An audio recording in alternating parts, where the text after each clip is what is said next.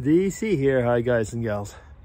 Well, yes, those of you who have been following my vlogs for years know that this is around the season. It's not quite spring yet, but I mean January, February, March, when I do trim some of the trees. So this little guy is going to need a little bit of work, and I just finished over there. Just a minute, if I can show it to you from far away. I'll walk over to it. Well, that's the heat pump over there. So this guy has just been finished trimming. So you can see all the branches, the upshoots, you know, from last year. And got me to thinking, you know, how many of my own upshoots or wild branches have grown on me this year. You know, every year when I make these tree vlogs, I kind of make it a little bit philosophical, and I think that it's pretty important in a way every now and then to take stock, you know, of what's going on in your life.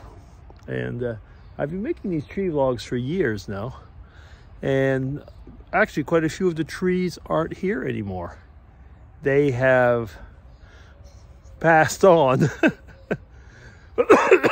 And it's rather sobering also, because I realize that well, I mean, I just have to look at myself in the camera and realize, you know, how much I have aged also since I've been making vlogs.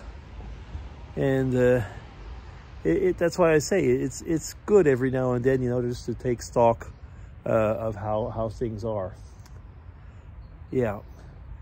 So for this tree, I mean, as you know, when any of you who've, you know, pruned trees or plants or flowers or stuff. I'm not very good at flowers. Mrs. DC does that, but you know that sometimes you got to cut, and you got to cut deep sometimes to be certain that that the tree will grow in an appropriate way.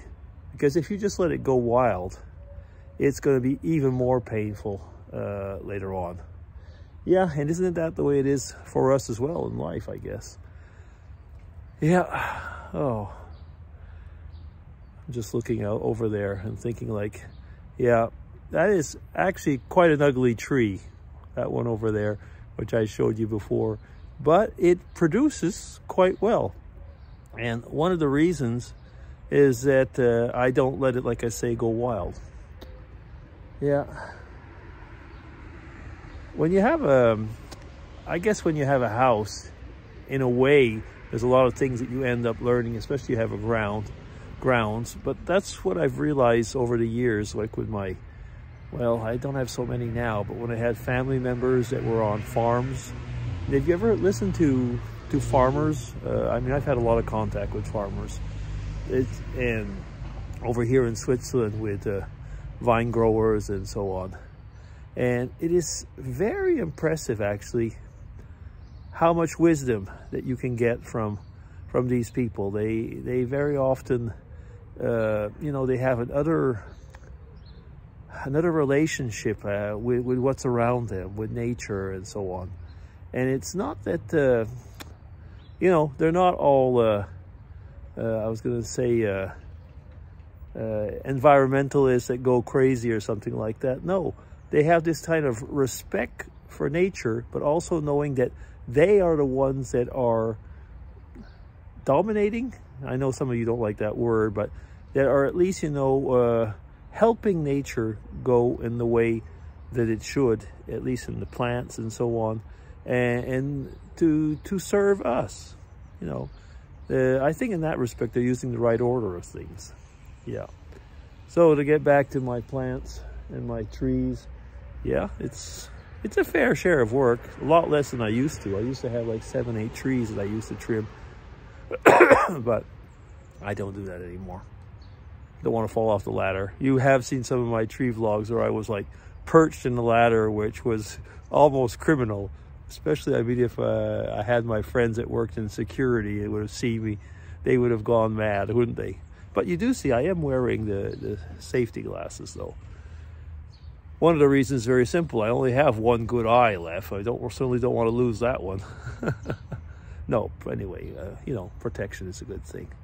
So yeah, I guess that's about it. I won't talk much longer because I do have to get to work. And it's not obligatory to have a 10-minute vlog every time. So DC will be signing off. I hope you have a great Saturday. And, you know, if you have a chance, take stock of how many of those upshoots are in your life right now. And if necessary, prune off a few.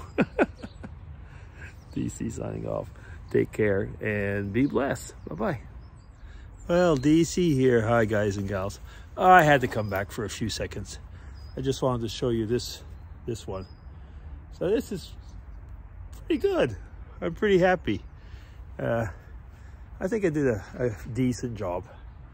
And I took away a lot of those suckers that were going to take off a lot of energy in the coming year and made the tree nice and trim. So hopefully I can think about doing similar things to myself. DC signing off. Take care. And that was Tree Vlog 2024. Bye-bye.